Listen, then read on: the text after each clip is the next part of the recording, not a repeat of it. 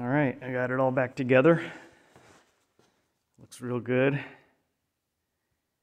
I pumped it full of about 1 tube of the John Deere corn grease, and it looks pretty high. I read somewhere, somebody said they take about, I don't know, 2.5 or so.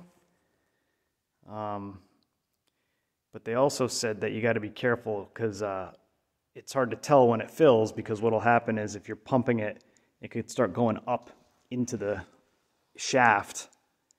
And if you lose track of how much you put in there, you might start having it pour out of the hole for the horn wire.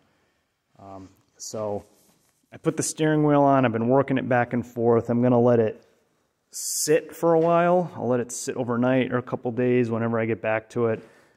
And it should sink down. It's a self-leveling grease, they call it, so it's supposed to spread back down. Let gravity pull it down, and then I'll add some more tomorrow.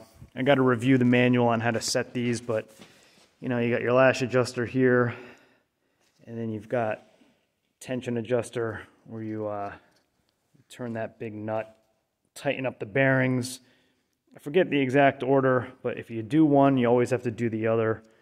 And they have a procedure. You need to put a little hook scale on the end of the steering wheel, and it should take 1.5 pounds of pressure to keep it moving, I believe is what it said. And you adjust these until you reach that.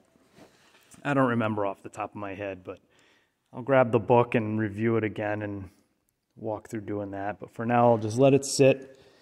Got my nice new gaskets, my nice new stainless steel bolts. Looks really nice. All right, more to come. Thanks.